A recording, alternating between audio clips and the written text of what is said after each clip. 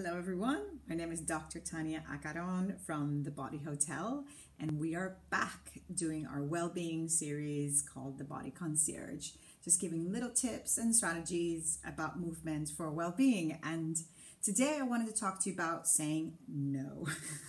Sometimes people think that saying no to something means you're being offensive. And of course, there's ways where we would say no and it might come across as very intrusive or aggressive. But actually, when we think about the vertical plane in movement analysis, is called also the door plane in LAVA movement analysis. It's a system of understanding movement that we use in dance and wind psychotherapy as part of our training.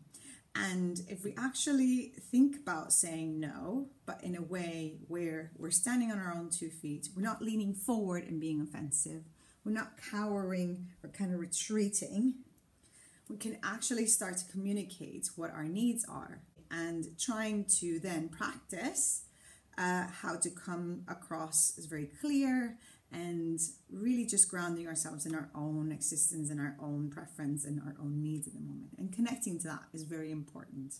And sometimes it could be quite crucial to be able to establish positive relationships with people, carrying something or saying something that's quite difficult, but communicating that from a grounded stance, from a neutral stance.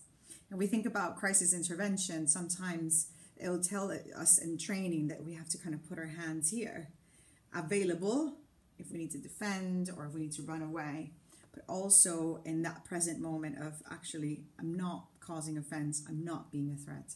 So practice that at home, kind of saying, how can we say no and still be quite true to ourselves, but also respectful of other people. And we can do that with our body. I'm really curious to hear what you think about the saying no in movement. And hopefully we'll be in touch very, very soon.